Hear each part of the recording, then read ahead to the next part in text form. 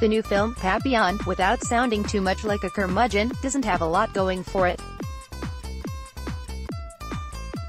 The film, in true modern Hollywood fashion, is the remake of the classic film of the same name, which starred Dustin Hoffman and Steve McQueen. And if that wasn't enough to make film fans skeptical, the new Papillon stars Charlie Hunnam. Yes, the film industry is still trying to force Hunnam on the movie-going public.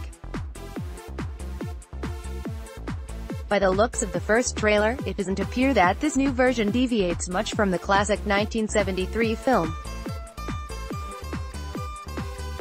For those unfamiliar with the original film, as well as the true story it's based off of, Papillon follows the titular Parisian safecracker, Hunnam, who is framed for murder and thrown in jail at a horrible penal colony.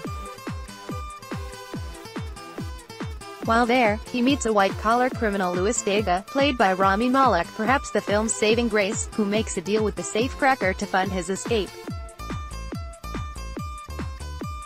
Papillon had its debut at the 2017 Toronto International Film Festival and is finally seeing its release in the US later this summer. We had a chance to see the film at TIFF, and to be perfectly honest, we didn't give it the best grade.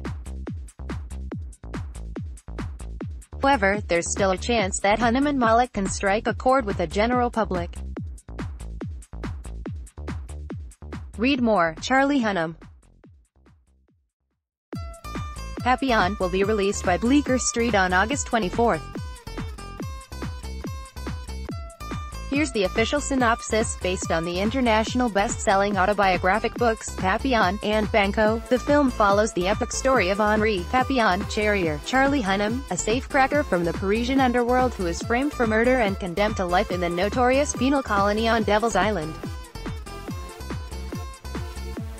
Determined to regain his freedom, Papillon forms an unlikely alliance with a convicted counterfeiter Louis Daga, Rami Malek, who in exchange for protection, agrees to finance Papillon's escape. Charlie Hunnam, Papillon, Rami Malek.